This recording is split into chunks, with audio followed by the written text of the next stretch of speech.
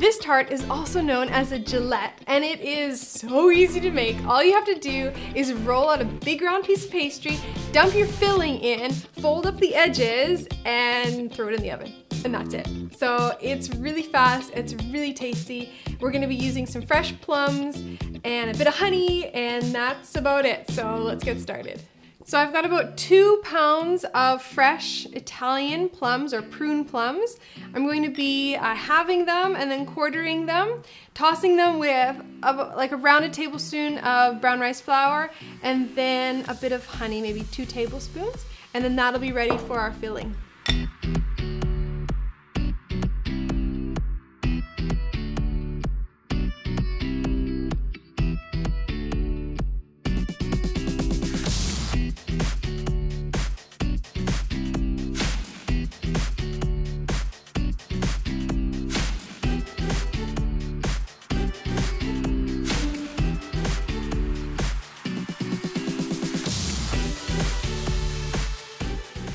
Now that our filling is done, it's time to roll out the pastry.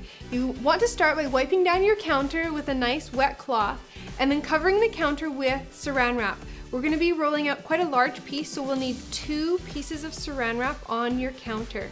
A gluten-free pastry is sticky and it's much easier to roll out on saran wrap. I will show you exactly how to do it. It's not very hard at all. What you're going to want to do is you need to get a pizza pan, and we're gonna be rolling out the pastry to be just a bit larger than your pan, so that when we put our pastry on here, put the filling in, then the edges will just fold up. So that's how big, but I'll show you, it's easy, don't worry about it.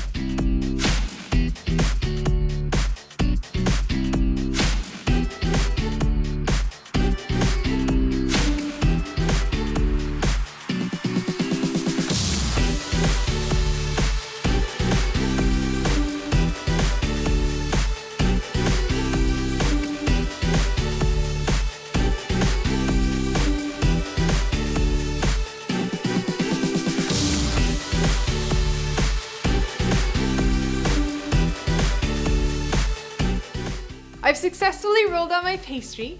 Now if you need a bit of a tutorial on how to make the pastry and the recipe, etc., just click the link below and we've got a great video teaching you exactly how to make this pastry. We used the entire recipe for this particular tart.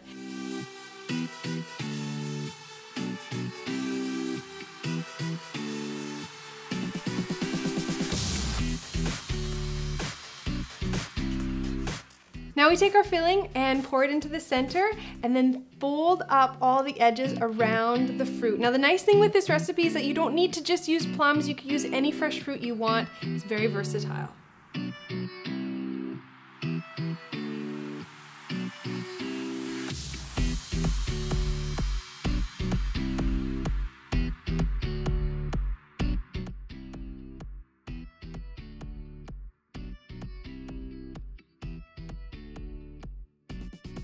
I'm gonna take some nice egg and do an egg wash here. And then we'll be sprinkling the egg with some nice thick granulated sugar.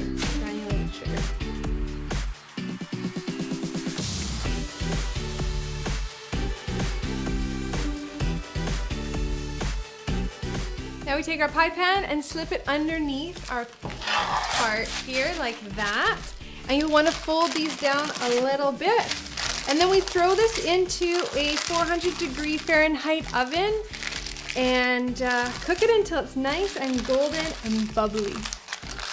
The tart is done.